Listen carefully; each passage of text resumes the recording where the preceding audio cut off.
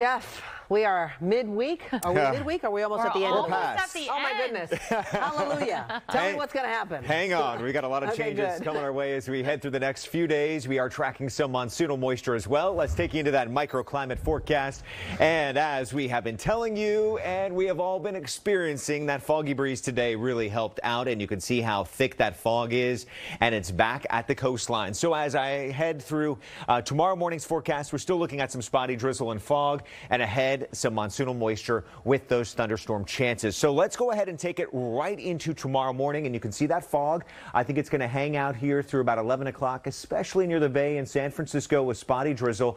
By the afternoon, still may be hard to get rid of some of that fog near the bay, while the rest of us would be under that sun. Temperatures, no big changes here. We're going to go through these temperatures kind of fast, so then we can get to those thunderstorm chances. And you can see we'll start it here with the 50s all across the Bay Area. San Francisco 56, North Bay coming in at 55. Daytime highs for tomorrow also stay on a nice stride for us. Down here in the South Bay, 83 in Los Gatos, 86 in Morgan Hill, right through the East Bay, 76 Vallejo, 85 Danville, 72 in Hayward. The Peninsula, no issues, 72 in Redwood City, 78 in Palo Alto. San Francisco, 65 in downtown and across the North Bay. Get away from the foggy breeze. Again, hot 100 to Ukiah to Clear Lake and down to Sonoma. We are at 83.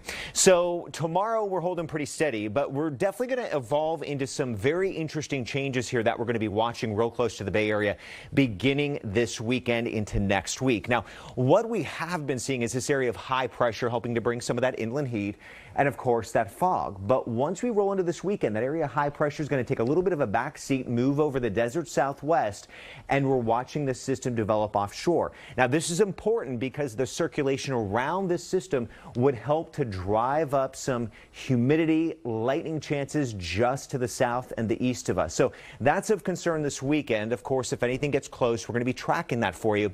But I actually think at this point, the increased chances for us that could actually bring some rainfall, some spotty areas of rain, may get here on Monday and Tuesday, because what we're tracking is Tropical Storm Frank. While this storm system will dissipate in the Pacific, some of the moisture associated with it could actually get caught up in this flow Monday and Tuesday for the chance of some spotty thunderstorms. So right now, Monday and Tuesday's best possibility with temperatures in the 60s.